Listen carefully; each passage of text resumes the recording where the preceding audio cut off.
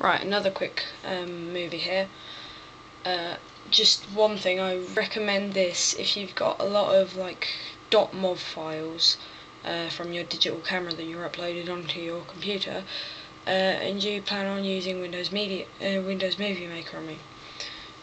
Windows Movie Maker doesn't support .mov files, but I've got a really good MOV to AVI file converter.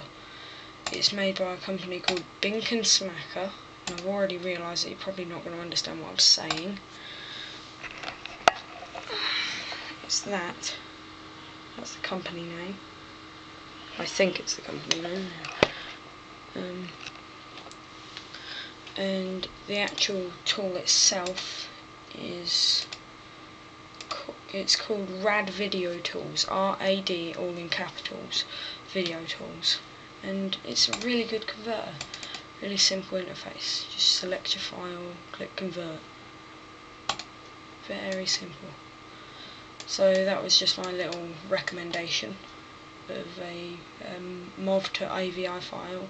I think you can probably get it to WMV as well, but I've only used it to AVI before. So, okay, bye.